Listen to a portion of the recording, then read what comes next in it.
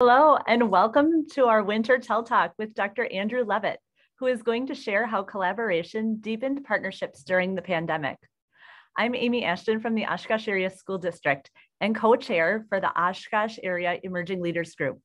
If you're not familiar with the Oshkosh Area Emerging Leaders, the Emerging Leaders Program provides early to mid-year professionals an opportunity to further develop leadership skills, network with like-minded individuals, and elevate their commitment to making a difference in our community. You can find out more at OshkoshAreaUnitedWay.org, and we are looking for more leaders to join us for exciting opportunities in 2022. Please look into it and join. I'm so excited today to welcome you all here to learn from Chancellor Leavitt. He is the 11th Chancellor of the University of Wisconsin at Oshkosh and has served the Oshkosh United Way as the co-chair twice. Andy was the chair of the Oshkosh Area United Way with his wife Karen in 2019, the first chair in history of our organization that has served consecutively in 2020 with Brian Brandt from the Oshkosh Corporation. Chancellor Leavitt shares a strong academic leadership with nearly 30 years as an educator, researcher, and fundraiser. His focus remains on engaging students in hands-on learning opportunities and increasing the profile of an undergraduate, graduate, and faculty research at UW Oshkosh, while furthering the university's commitment to sustainability. Committed to Oshkosh, Fond du Lac, and Fox Cities campuses and communities, Chancellor Leavitt has served on a number of external boards. They include the Oshkosh Chamber of Commerce Board, the Community Sounding Board, Key Executive Council, New North Incorporated Board, and the Grand Oshkosh Board. He has served as a chair of the Northeast Wisconsin Educational Resource Alliance, the New Era Board, and the Wisconsin Intercollegiate Athletic Conference Council of Chancellors. He has a bachelor's degree of chemistry with minors in physics and mathematics from the University of Arizona in Tucson, and a PhD in chemistry from the University of Utah in Salt Lake City. A native of Tucson, Arizona, Chancellor Leavitt is married to Karen Leavitt. They have 3 adult children, Genevieve and her spouse Maple, Scott and Madeline, and 2 grandchildren. We are thrilled to offer this TELTalk, but before I hand this over to Chancellor Leavitt, there are a few housekeeping items I want to mention. Please make sure to turn off your microphone if you haven't already. During the presentation, please submit questions using the Q&A, and we'll make every effort to get all submitted questions and get to the answers. Be sure to save the date for our next TELTalk for August 24th with Kevin Roloffsky, President and Chief Executive Officer for Verve, a credit union, who will discuss creating an exceptional workplace. And now, Chancellor Leavitt, welcome.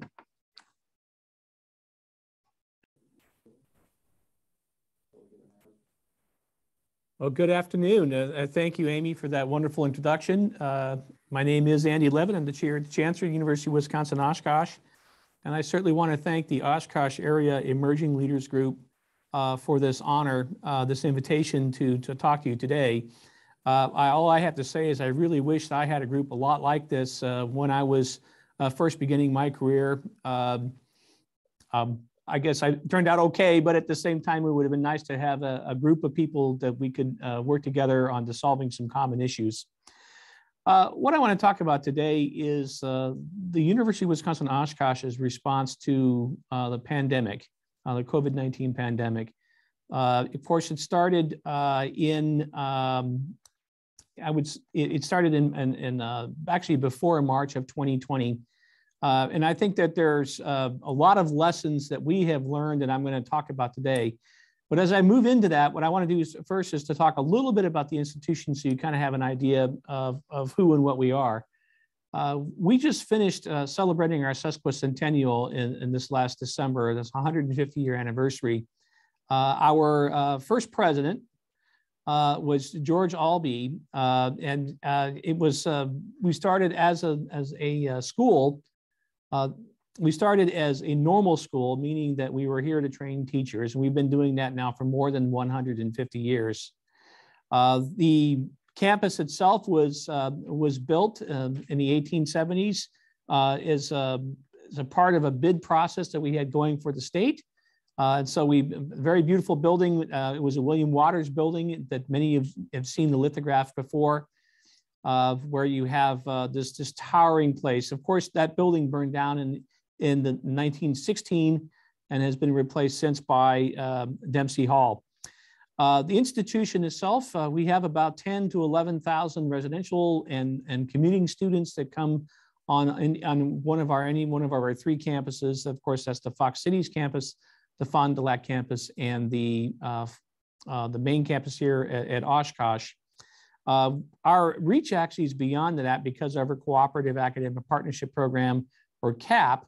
Many of you, if you've gone to high school here locally, probably were in CAP classes, sometimes identified as UW classes, while you were in high school, where you were able to receive college credit. If you add in those numbers, our numbers are closer to something along the lines of about 15,000 students here. So we definitely have make a big impact here in the region. So as with 15,000 students and we have about 1,700 employees, you can imagine the impact of something like COVID on our institution. In that January to March 2020 time period, of course, we were preparing. Higher education, I think, was one of the more reactive groups of people to the COVID outbreak early on. It was the University of Washington, for instance, in Seattle. There was the very first institution to go completely online, and they went online almost a month before the rest of us did. So we had started meeting frequently as a system.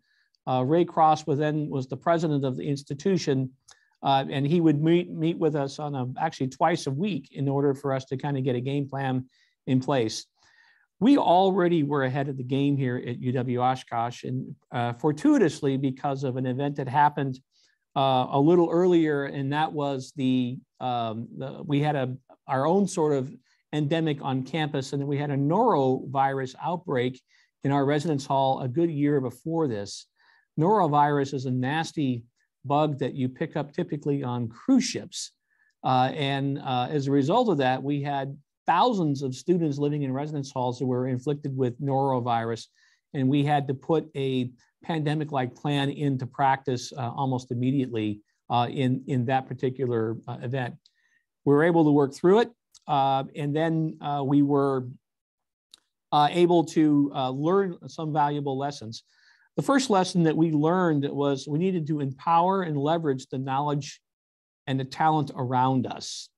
What does that mean? That means that we need to look inward at the institution. We have lots of people who are very skilled, and obviously higher education, you know, you're on a college campus. There are a lot of smart people here who can do a lot of very capable things. So in that, we put together what we called the Emergency Operation Center, which interestingly enough was led by our police chief, Kurt Leibold. Chief Leibold was a former assistant chief in the university, down in Milwaukee, I should say, the city of Milwaukee. And so Chief Leibold was able to bring a vast array of expertise in terms of large scale crisis management to bear. So that was just very fortuitous for the institution that we had somebody on our staff who already knew how to do that. So with this EOC, and you can see a chart of it up on the screen. These are all university employees who do completely different jobs on a daily basis. One of our very talented employees, Kim Langhoff, was director of grants here on the campus, but she also happens to have a master's degree in microbiology and was very schooled in a lot of the issues pertaining to the pandemic, including the various forms of testing, antigen testing versus PCR that Kim was very, very knowledgeable about that and can converse with people off campus in order to come to some consensus on how we should be approaching things. So we put together other members of the university community, and you can see them listed here. Certainly people from Residence Life, because we had a lot of people, about 2,500 of our students live on campus. IT obviously was a particularly important part of this, university marketing communications. The Dean of Students, from the Dean of Students office, I should say that these are individuals who work with students on a daily basis on non-academic related issues.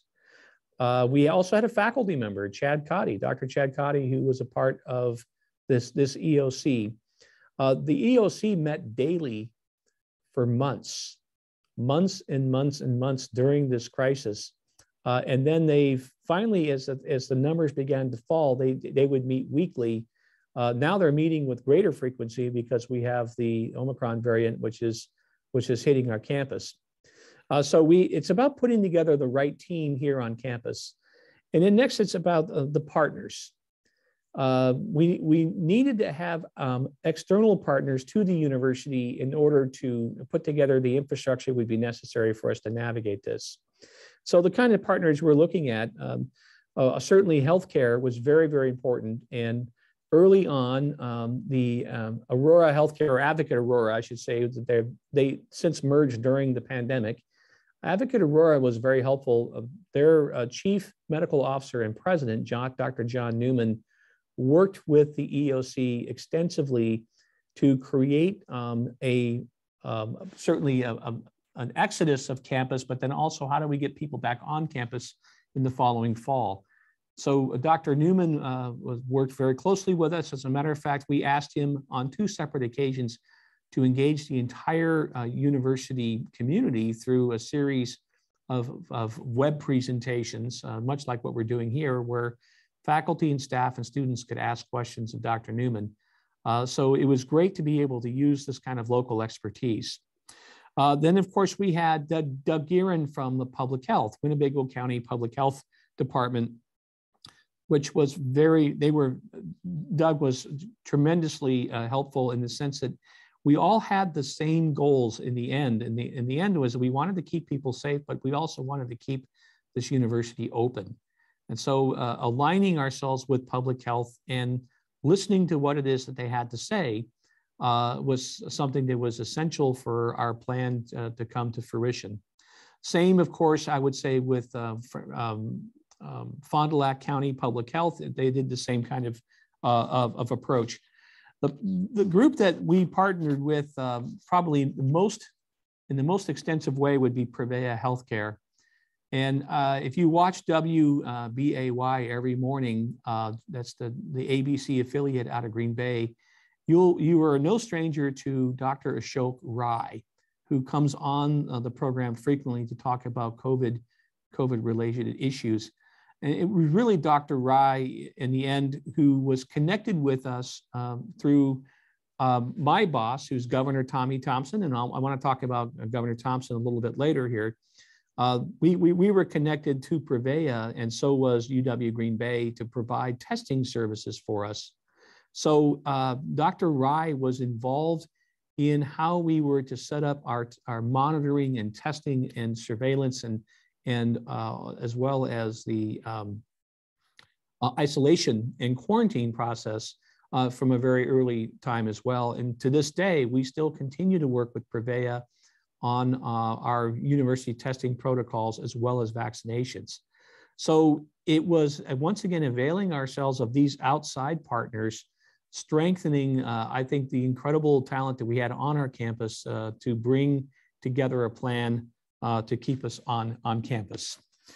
So when good leaders ask for volunteers, you say yes. And this really started at the very beginning. Certainly, I was asked, as I was helping to assemble the EOC, those were people who dropped their day jobs in many instances and rushed to really where the help was needed. Later on, when we were recruiting in disease investigators and also contact tracers, we asked coaches in our athletic program. At that point, athletics had been pretty much suspended by the conference, and there wasn't anything happening there. So we had coaches who had the capacity and the time to help us. And the coaches stepped up, for instance, and became fantastic contact tracers. So we had another 25 people that we were able to repurpose for this task to really help with the kind of critical work that was necessary to keep us open. And these are coaches, of course, who had no background in healthcare per se, but at the same time were very effective in what they did. We had lots of examples across the entire university where they did that. So I would say hundreds of people at this institution volunteered to do different kinds of jobs than what they would normally be paid to do in order to make all of this plan work. Tommy Thompson is the interim system president. Great picture of him here meeting our students. And he was, as I have said publicly many times, the right person at the right time for this right job. In that coming in and serving as the interim is as he started on July 1st of 2020, he infused a hope and a can-do attitude into the entire university system that at the time there was very strong concern that maybe we wouldn't be face-to-face in the fall. We were already online for the previous spring semester. Moving through the summer, we were all working very hard to have a return to campus. We knew that our students needed to be on campus, and it was Governor Thompson who gave us the confidence and quite frankly, the resources to do that. The first things that he would do, of course, is that, as you know, he was the former HHS secretary under President George W. Bush. He had an amazing Rolodex of contacts in Washington, D.C., back with his old agency of the Health and Human Services. So it's not unusual to start a meeting where he would say, well, I just got off the phone with Dr. Tony Fauci, and we discussed this, that, and the other. Because of the connections that Governor Thompson had, which were very beneficial to all of us, we were the recipients of a lot of resources from the federal government early on, before other parts of the country were. We, in a lot of ways, were a model for how the feds would respond to COVID, primarily through testing. So at the time, we had two kinds of tests, still do. We have the rapid tests or the antigen tests, which are deemed to be less accurate than, say, the PCR tests, which are sort of the gold standard and considered to be very accurate in terms of detecting COVID, particularly those early variants of COVID. If you knew how to use the rapid testing, it could be very effective in helping us suss out or get a bead on what was happening at the university through the use of serial testing. So in other words, if you frequently test students, faculty, and staff with the antigen tests, the rapid tests, even though they were considered to be less accurate, the frequency of the tests would prove over time in order to really point the way in the direction we should be moving. So that was the kind of testing regime we put together, that we were testing 300, 400, 500 students a day for a long period of time at our on-campus university-based testing center, which was Albee Hall. And then we would use the PCR test more sparingly for those tests for people who were symptomatic, as well as those students who were to fail the antigen test, or the antigen test would come back positive, they would automatically get a PCR test. All of this was done primarily because we had early access to these tests from Governor Thompson. And I would just, in this one rare instance, I would beat my own drum on this, in that if you look carefully behind me, you're going to see science books. I'm actually a scientist by trade, a chemist, an analytical chemist. And I knew and understood the power of the serial antigen testing early on. And at first, when the idea of the antigen testing was brought to the system, a lot of people had read articles in the New York Times suggesting maybe that it wasn't a good test, and therefore you should only do PCR. PCR is expensive, and PCR also takes time to develop. Antigen testing is rapid, and you could get the results right away. I saw the value in that, we were the first institution, UW Oshkosh, to step up and say, we want to use antigen testing as the primary backbone for our testing regime here at this institution. Governor Thompson was very supportive of that, and so even within the early adopters, we were early adopters in that way. So it's something that I think makes a very good story here. We, moving on to continuing the testing, you see on the screen here a picture of the Culver Center, which became a very prominent part of our testing regime about halfway through this crisis. The federal government came to the UW through Tommy Thompson and said, we want you to open public testing and vaccination sites. Of course, we were one of the first groups to volunteer. The nice thing about the Oshkosh campus of UW Oshkosh is very centrally located, easy to get to, on bus lines. You can walk here, you can drive here, plenty of parking. We wanted to really step up as part of this Wisconsin idea and help out. And so that's exactly what we did. We opened up a community testing and then vaccination center, again with our friends at Advocate Aurora, were the ones who were very helpful. The vaccination in particular were very helpful in helping us do that. We had a government contractor help us with the testing part of it. Advocate Aurora helped us with the vaccination part. Let me just give you a few numbers from all of this testing, both on campus as well as the community testing. So this is just for the year 2020-2021 academic year. So this was last year. And the UW Albee Hall Testing Center for students and employees, in alliance with Prevea Health, we administered more than 51,000 COVID-19 tests. So the University College pitched in, and as I said before, with contact tracing, disease investigation, testing staffing, and other support for this what we call the Titans Return effort. How are we going to get students back on our campus? UWO ran a widely accessible and successful COVID-19 community testing center out of Culver, as I had mentioned. The federal partners, we administered more than 36,500 COVID tests to the community. So we definitely had a line for many months there as we opened this. And when the vaccines became available, we partnered with Advocate Aurora Healthcare, and we offered vaccinations to the community. Matter of fact, we offered 19,400 doses of vaccinations to the community. So we were certainly one of the major providers of vaccinations in this region. What I really liked about the spirit of all of this is that when people came to the vaccination center, whether it was the public-facing vaccination center or our university-facing, we didn't turn people away.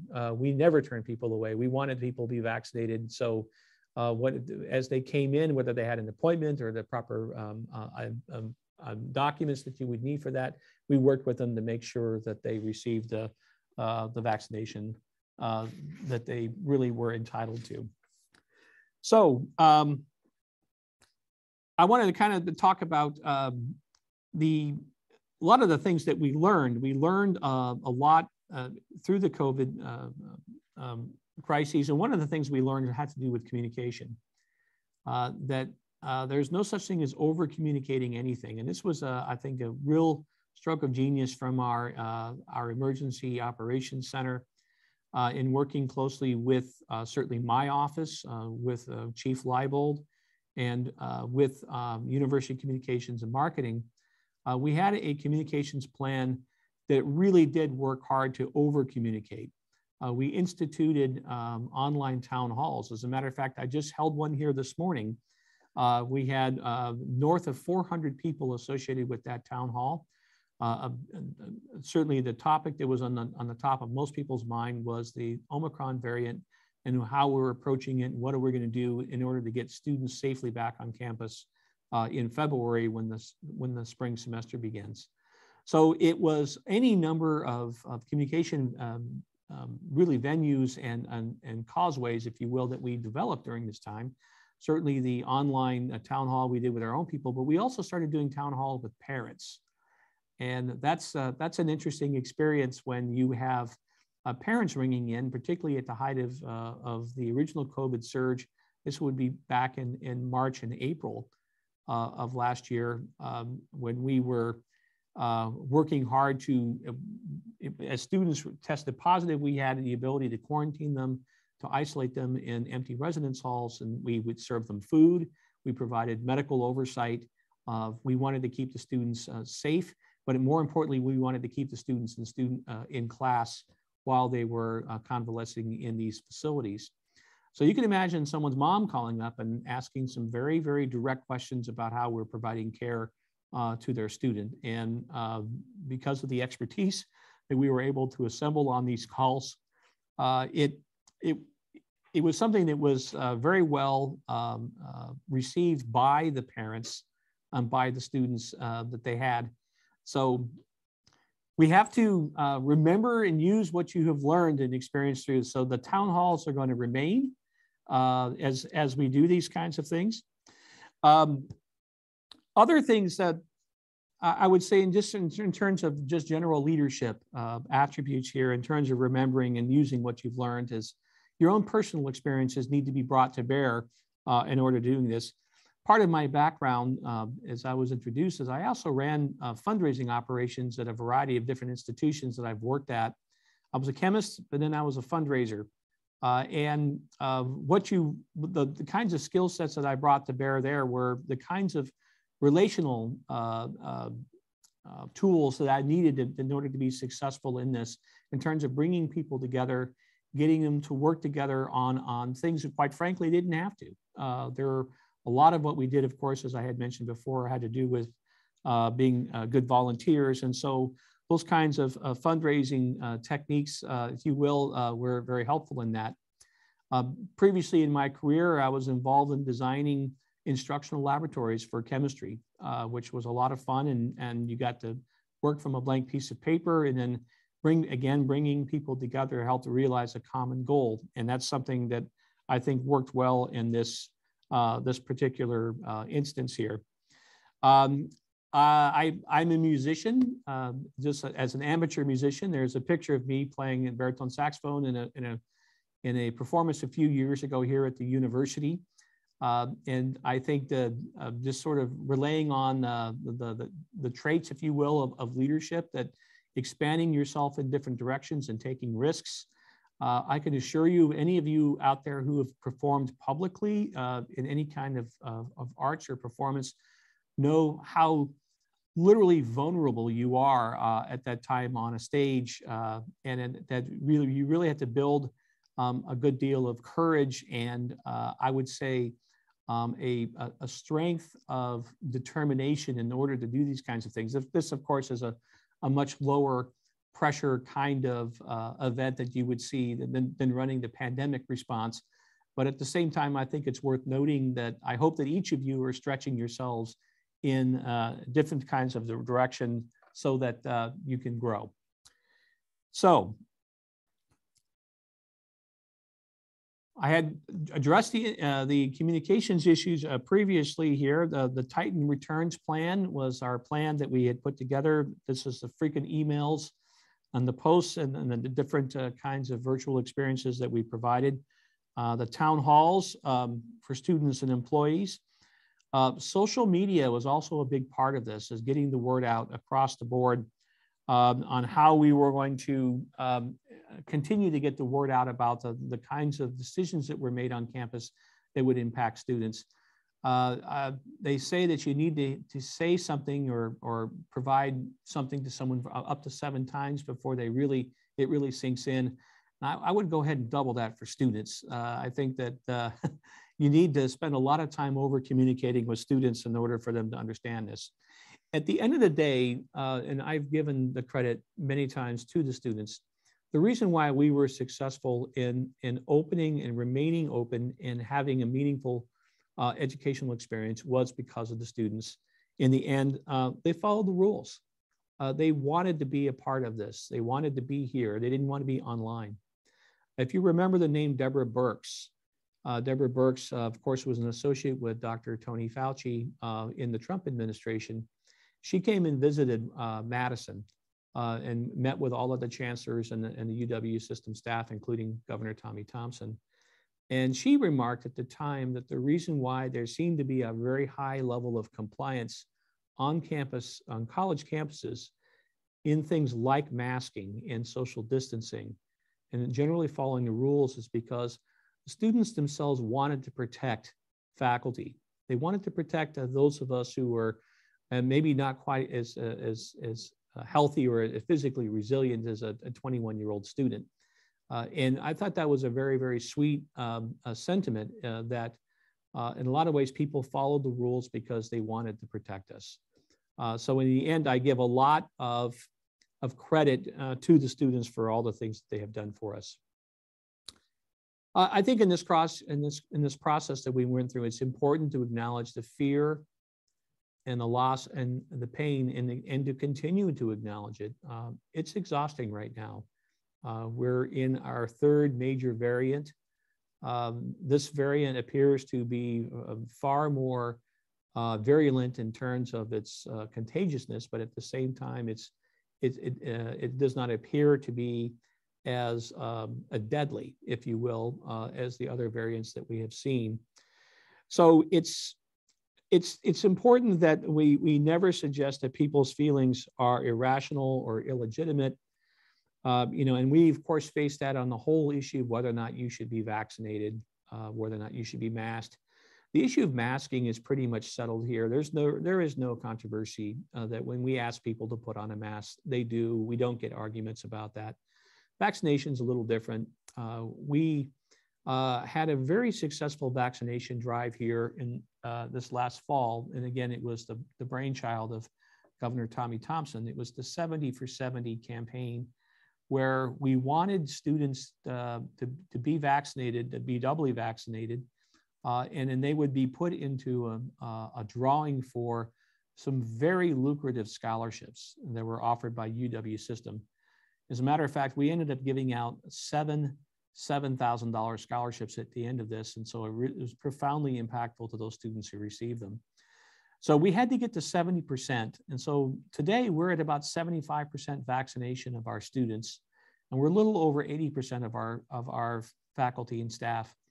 I don't expect those numbers to change much. I'd like to be at 100% on both of those scores, but there's going to be a resistance to do that. And in the end, though I continue to encourage vaccinations, I needed to move on. We needed to move on and acknowledge the fact that we needed to be able to work in an environment where not everybody's going to be vaccinated. And so that has to do with acknowledging or not accusing somebody of being irrational because they're not doing something. I think we need to work with everybody as you do that. Students, faculty, and staff has sacrificed a lot. And there's no doubt about it. Financially, as we moved in the early days into this pandemic from March of 2020, we sent everybody home. There was just a skeleton crew at the university. Students were dislodged from residence halls. They had to live someplace else. They lost connectivity to our super fast internet here. They lost a lot of that student experience. Our faculty were just nothing short of miraculous in that they were able to put everything online in a very short amount of time. And for the most part, were able to teach, finish the rest of the semester primarily online. This was less than ideal in many instances, but everybody made it work. And then I would say for our faculty and staff, there was the extra added measurement of the fact that we had to furlough people. Towards the end of that particular spring, from May until August, we furloughed, or I should say I furloughed 180 individuals completely, and that they were completely out of a job for that time period because we just simply didn't have work for them to do on the campus while we were here. We are, after all, public sector employees, and you simply cannot pay people not to work. So if there is no work, we can't pay people. So that was a very difficult time. And then I had to look into the eyes of many of those 180 people and say, I'm sorry, but we don't have work for you right now. We're going to need to continuously furlough you. For everybody else, it was intermittent furloughs where they basically experienced about a 10% pay reduction in that they had to take furlough days once a week in order to again, cut back on the number of hours that were available to be worked simply because, we needed to move through that. So in the end, we brought everybody back. People often criticize universities for not operating more like a business. That's certainly an instance where we did. It was a very painful time for us, and it's certainly a great sacrifice to our faculty and staff who experienced those furloughs. So another lesson I would want to harp on here, and I know that my time is starting to draw short here. Don't discard every change you've shaped. Keep what works and remember the story. We're kind of in that phase right now. First of all, the online meetings that we've had where we have 400 or 500 people join are not going to go away. I used to do a lot of town halls in person where I would go to the campus and stand in front of the people. And I might draw a crowd of 60 or 70 people. Now I draw hundreds of people online. And so that's certainly a communication method which is simply not going to go away. Our EOC is not going to go away. There's going to be continued uses for that level of expertise even after the pandemic is over. And so that's important, I think, to not necessarily jettison everything that you were doing as a point of, as the story finishes, if you will. So honesty earns alliance. This is very important. I have always told the full unvarnished truth every opportunity I've had in addressing this crisis. And if you do anything short of that, if people detect that you're not being as forthcoming as you really need to be, you lose authenticity. And so that's very important that when you're in these leadership positions, just give it to them straight. People can manage the difficult news that we have.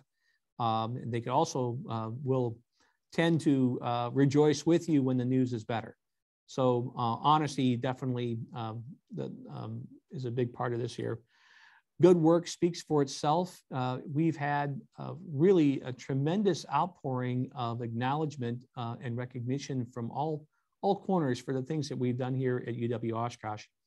What I would say about the efforts at UW-Oshkosh is that, and I say this in some jest, that we were about 15 minutes earlier than anybody else on a lot of the things that we did. Higher education in general handled this crisis very well. We were certainly out in front of it. Here you see a wonderful picture of the Surgeon General Jerome Adams, who came on the day that we opened up the vaccination clinic to the community. There's Governor Thompson to the left.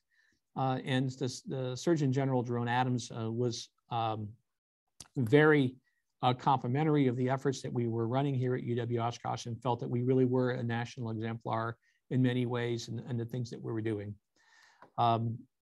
Again, we have Governor Thompson, who never misses an opportunity to acknowledge the good works that were done here. He's visited our campus frequently, as well as our current governor, Governor Evers, who was always a part of big milestones in the COVID. Here he is presenting, the day that we opened up the community testing and the vaccination clinic. Here I am this would be in last February of 21, after I'd had shoulder surgery. It wasn't out of action long, but it was the same ceremony where we were able to acknowledge a lot of the good work that we had here. So we have a lot of gratitude to the people who helped us, as well as I know that there's been a lot of gratitude expressed in the community for the role that we have played here. And sometimes we can be at our best when things are at their worst, and that really is when you know who steps up and how they're able to do that. And again, the students were just nothing short of miraculous in terms of their compliance for the things that we asked them to do. The faculty and staff, here's Mike Germo, it was part of it. We had nursing students who worked with the National Guard in helping vaccinate people here. And we continued on. For the most part, we wanted to make sure our students were having as normal an educational experience as possible, but we just did it in a way that kept people safe. This is some of my proudest moments of Chancellor have been during this time, that we were able to come together and really beat this thing back. We're not done, unfortunately, We still have another semester, I think, to get through before this really subsides to the point where we can think about other things. One of my favorite pictures, this was a snowstorm and a couple of Februaries ago. You've seen the big dome here on the Oshkosh campus. The problems just seemed so insurmountable when you began with this process, but bringing the right people together, letting them lead from where they're at was really a critical component of the success that we enjoyed here at UW Oshkosh. So this is a picture later that day. Again, here I was shoveling my own driveway. It's the only picture I have where I look like Yukon Jack, and so I just had to use it to finish this presentation. So just very quickly, what kind of university does this region need and deserve? This is something we're being very introspective these days. We're working through a new strategic plan to bring together the various elements of this institution, how to best serve the region that we occupy. And again, this is one of my favorite pictures of all times, and this is what we do. We produce just thousands and thousands and thousands of graduates each year that go off and do great things here in Northeast Wisconsin. So I want to thank everybody. I hope that there's some time for some questions. There may or not be. It looks like we have a few minutes. I'm happy to bring Amy back up, and if she could moderate some questions. Hi, everybody. This is Amy Reese, the marketing specialist here at Oshkosh United Way. Thank you, Andy, for sharing. What an amazing response you had to an unprecedented event, and we really appreciate you sharing your experience. I have a few questions here. Let's see here. We'll start with, how did UWO compare to other universities in your response? Well, again, we tended to be out there a little bit more. So for instance, there was only 2 of the UWs that remained open after the Thanksgiving of 2020. All the other ones went online, and it was UW Green Bay, UW Oshkosh who decided to stay open. And we had the confidence to do that, even though we had similar numbers that other campuses had in terms of the positivity rate. But we knew that we could keep people safe, and we believed in our work. And I would also say the same thing for commencement last May, that we were one of only 2 institutions that held a face-to-face commencement with an audience here on our campus. And the other one, of course, was UW Green Bay. It was Mike Alexander, who's the chancellor there, that we certainly did talk quite a bit. But we, again, had confidence in our ability to keep people safe and the hold. So I would say you would find here at UW Oshkosh, or maybe over some of the other UWs at the time, now, again, everybody did an exemplary job of moving through this, that we were willing to take maybe a little bit more risk on some things because we were confident in the plans that we had, the data that we were looking at, and the people that were around us. Wonderful, awesome, thank you. So the next question is, you had mentioned a little bit about acknowledging loss, et cetera. How did you deal with the stress for employees and staff with, the Oshkosh United Way finds mental health? That's one of our focuses. How did you deal with the mental health of your employees and your students? I will just say not as well as I wish I could. It's a very difficult issue. As a matter of fact, that's going to be one of the resounding, continuing to ring issues after COVID is over, is on how do we deal with the mental health issues. Certainly for our students, we were in a better position in terms of the very robust counseling services. We actually brought on telecounseling as well. We increased those capabilities. We, of course, have our own employee EAP program, employee assistance program for the students. There was embedded within the frequent communications was the appeal for self-care, the appeal for people to know and understand what their limitations were and how best to help have them self-manage, if you will, the situations they were in. So it's going to be tough. I think that this is going to ring for the next few years of the mental health issues that have been created by this pandemic. And I have one more question for you. Is there one thing you would have done differently, and how would you approach it now? Yeah, there is. There's probably more than one thing that I would have done differently, but a big one is this. Early on, if you recall, no one knew what this was, what COVID was. And when those initial closings happened in March of 2020, we didn't have a single case on campus when we closed the university. We didn't understand it, and no one did at the time. When we removed people from residence halls, that caused true disruption in the lives of many of our students. And I wish I had that one back. I wish that we would have made exodus of the residence halls more voluntary. So those two students who chose to have gone home could have gone home. We ended up refunding everybody's money. So it wasn't an issue of the money. It was more the case that we put people, they had to then fend for themselves, because when you move onto a college campus during the year, that is where you live. That's where you live. And so you want to make sure that that housing is stable. So if I had that one to do over again, I would have made a different decision. Well, thank you again, Chancellor Leavitt. We really appreciate your experience and everything you shared today. And thank you for the wonderful leadership.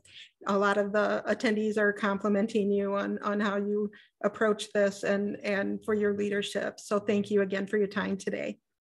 My pleasure. And again, it was an honor to be here, and I wish everybody well. Thank you. Thank you. Thank you, everybody, for attending. Have a great rest of the day.